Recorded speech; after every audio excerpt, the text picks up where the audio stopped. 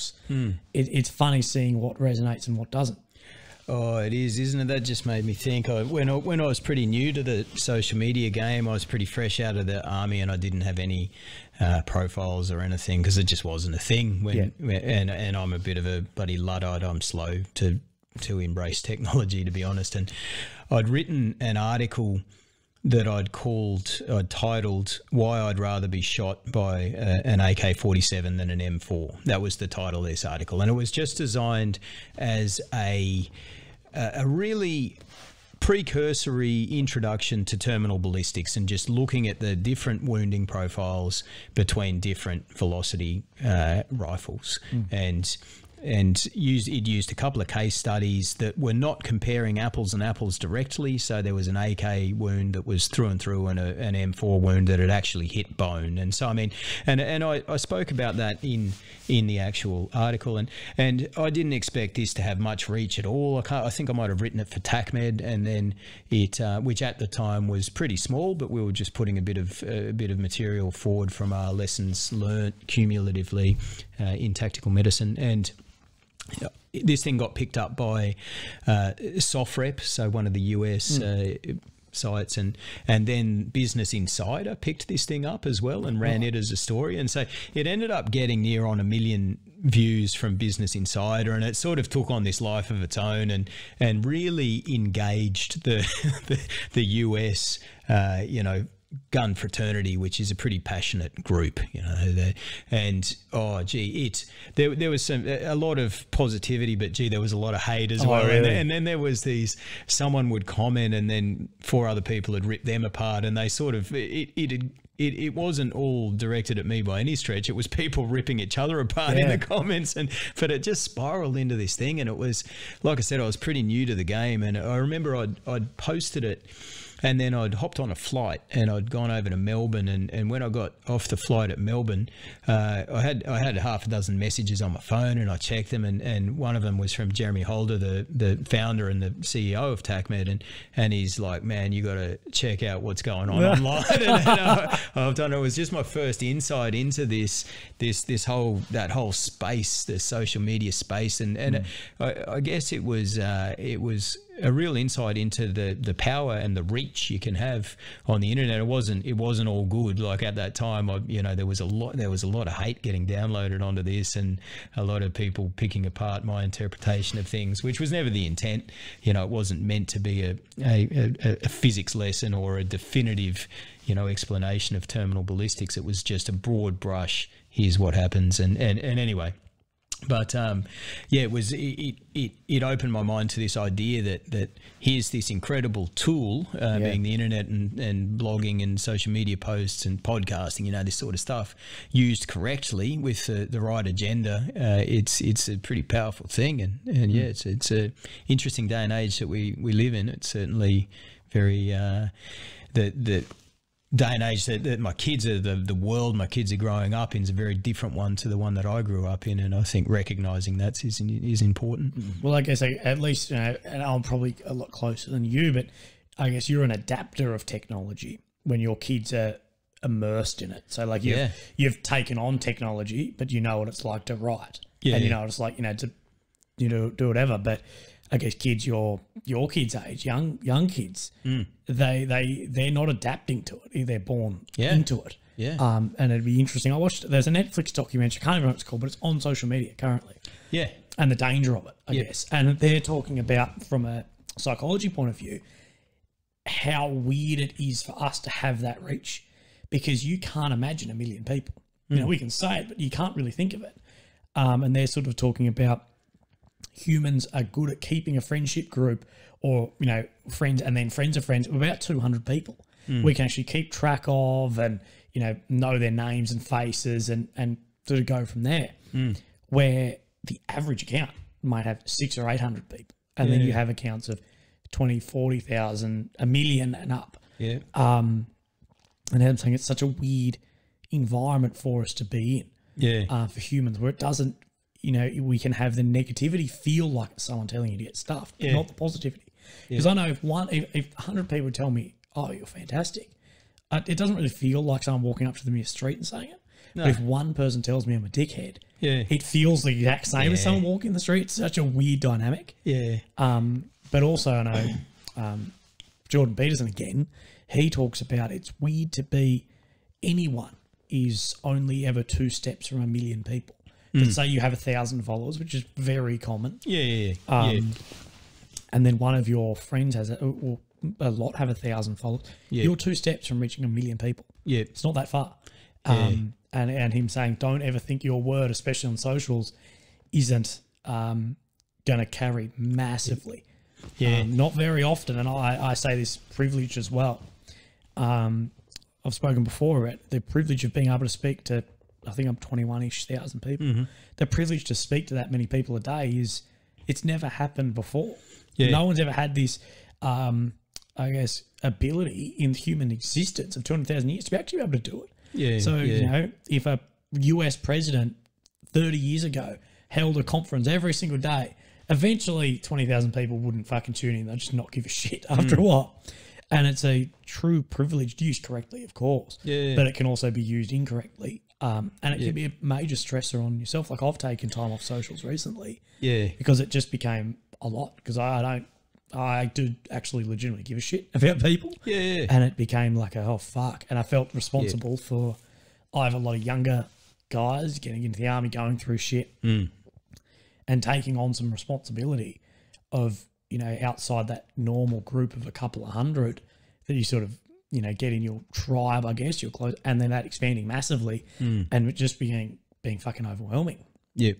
It's and we've spoken about this before that and I know you see it like I do as an obligation. If someone sends me a message and takes time out of their day and feels that they want to reach out to me and that my opinion is, if they value my opinion, I want to answer that, you know, and I don't want to just answer it with an emoji. I want to try and, you know, give them something meaningful back if they've sort of reached out like that. But as you say, if you're posting all the time and you're getting all that engagement, it becomes this stress, and that's not what it's meant to be. But and like you, I wax and wane with my social media engagement, and with this book project, I've wound right down to try and focus my energies on that, and not get to not I mean, distracted is probably not the right term, but just balancing my investment in those relationships online and sort of with getting this thing done and but yeah, I watched that same doco. I can't remember what it's called, but that Netflix social media doco, and there was some we watched it with our kids, and just it was a good opportunity just to talk to them about this world that, like you said, they've been born into. And for me, the internet didn't really become a thing until I was about 20 years old, and then there was all those sort of early years of dial-up internet and all that sort of stuff. And so I mean, I was a young adult before it really became a big thing. And I try and tell my kids that there was a world before the internet, and they just look at you blankly, like how can this be? But there's some fascinating stuff that doco draws out, and there's a good book. Gillespie is the author. I can't recall the first name, but called Teen Brain, that looks at that this as well, and the effects of the online, particularly the online world, on teenagers developing brains and their reward processing systems, the dopamine and serotonin and anxiety and depression, and this whole new world of online bullying and you know, all that sort of cyberbullying and those concerning things, and looking at suicide rates since the internet and all this, which has really concerningly gone exponentially through the roof. You know, it's a real worry, but trying to raise kids in that age and get them to realize, and my eldest is at the point where, you know, it's some of his mates follow me on social media, which is a great it's a great thing to be aware of what I'm posting when when your kids' mates are bloody following you on Instagram or whatever. That was a good eye opener when one of his mates said to me, "Hey, look, you know, I liked what you posted the other day." I thought, "Oh shit, what else have I posted?" I don't know that I want that.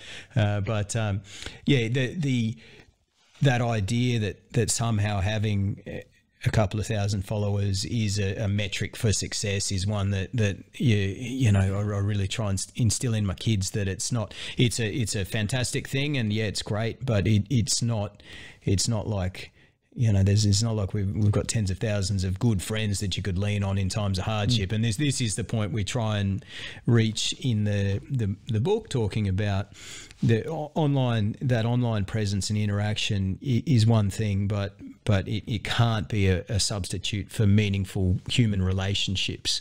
You know, you can bolster meaningful human relationships online, sure, but you know, it's not a proxy for that. You know, meeting someone in the street, shaking hands, or having a beer, or, you know, sitting down with the chat like we are. You know, it's a weird thing too, because I almost feel like the more followers I've got, it's almost like the less meaningful relationships I've got. Like, I know 4 or 5 years ago, at a different time, I was a young 19, 20-year-old digger too. But I seem to have so many friends. Now I've really gone down to few really close friends. You know, as people move on, and of course. But of course I have this massive following, and people are saying, "Oh, you're doing shit all the..." Well, not really. Like most of the time I'm hanging around the house in the gym by myself. You know, it's not a bad thing, but it's not.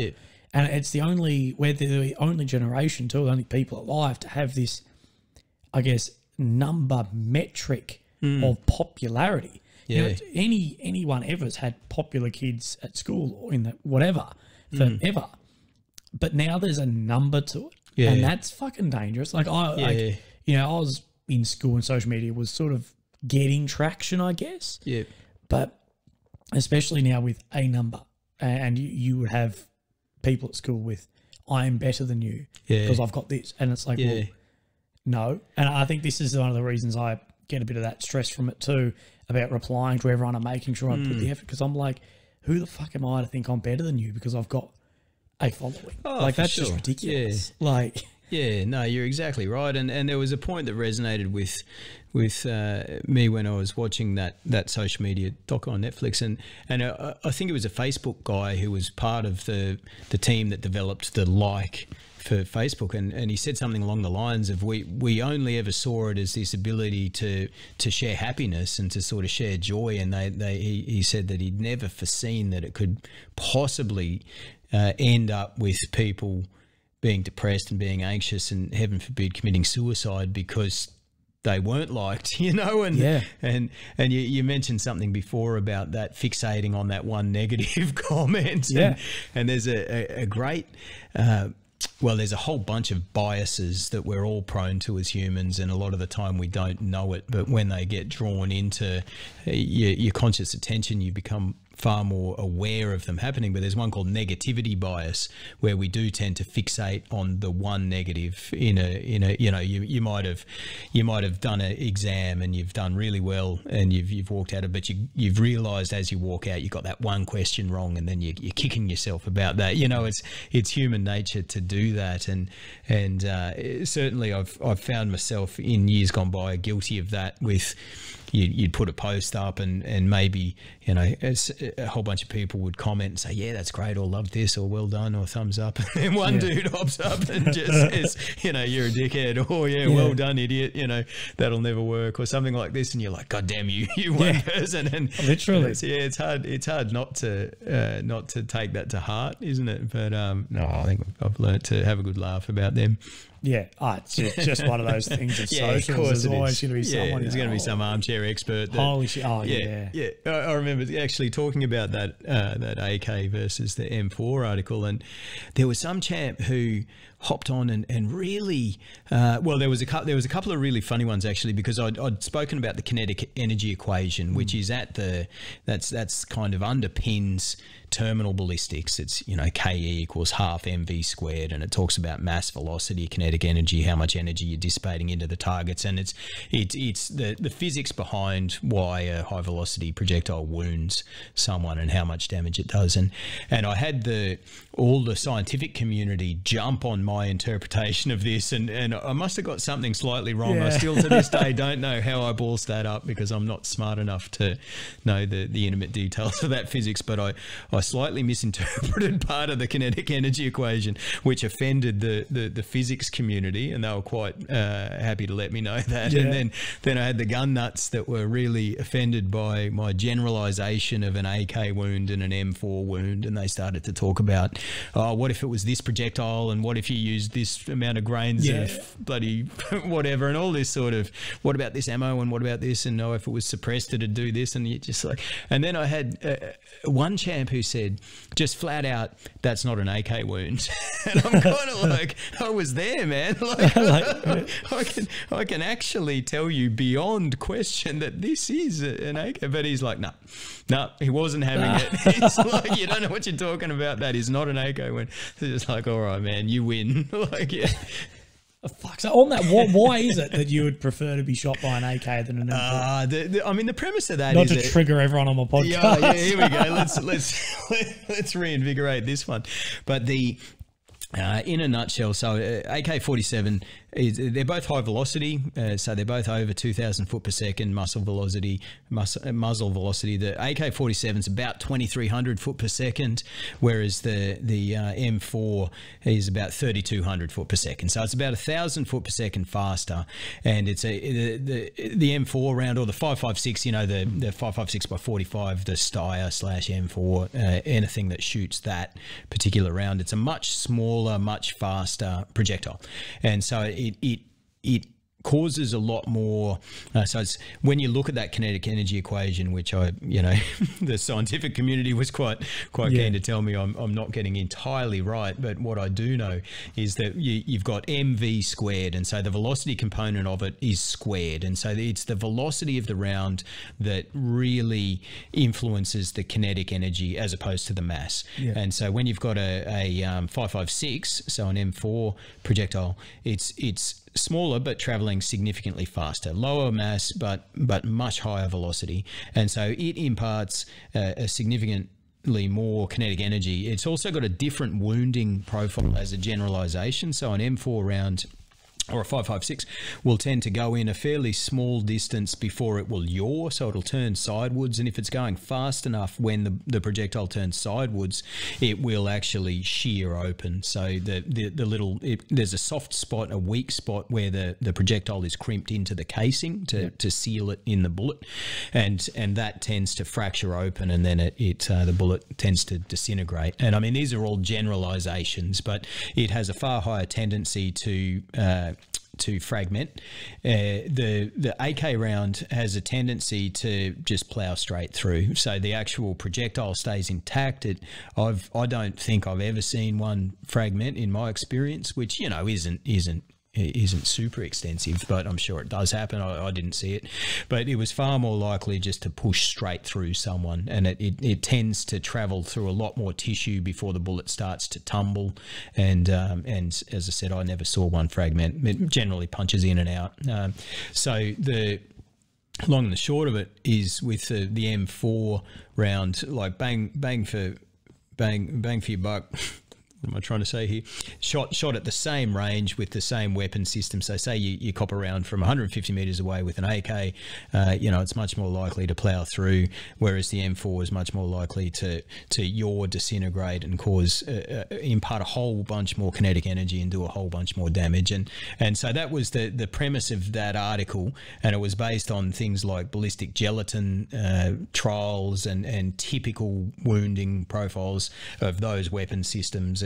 And then I did actually put in there, however, it doesn't always happen like this. You can get hit with an AK, it can be disastrous, and M4 can just go straight through. But it was just, as I said, it was meant to be a broad brush. Here's what kinetic energy looks like. Here's why a high velocity gunshot wound causes so much damage. Here's the typical wounding pattern of AK. Here's the one for M4. Therefore, I'd rather be shot by an AK. That was it. Yeah.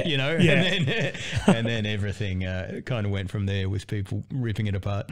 Just bolt triggered yanks in the comments. Yeah, no, it did. But it was good. I mean, it was overwhelmingly a positive response. But there was this other cohort that had actually, and I hadn't really thought of this, and I hope it didn't come off as insensitive, but there was a whole bunch of people who had actually been shot by AKs who hopped on and said, well, hey, I've actually been shot by an AK and it wasn't that much fun. And so, I'm like, oh, geez, I hadn't really thought of that when I wrote this, and it kind of stirred up a bunch of responses that I hadn't anticipated. Yeah, Jesus. And I guess